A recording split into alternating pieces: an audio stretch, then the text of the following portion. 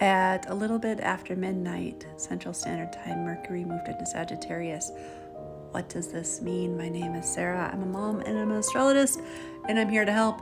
If you like this kind of thing, stick around. If you don't, realize your thoughts might be really expansive for the next couple weeks. Just saying. So this is your time to pull out your birth chart and figure out where Sagittarius is in it. And do this for your kids too if you're a parent. To find out your free birth chart, you need your time of birth, your location, and where you were born. Go to the link in my bio. It's a freebie. It teaches you how to make one.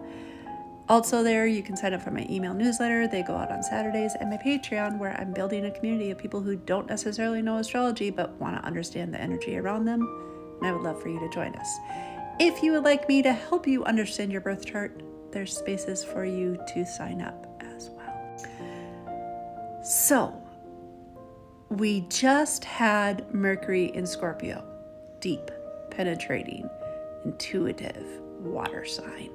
Now we have Mercury in Sagittarius, fiery, expansive, want to be right, want to know all the things and learn all the things and be all the things, and might even want to be interested in different cultures too, because all of these are Sagittarius themes.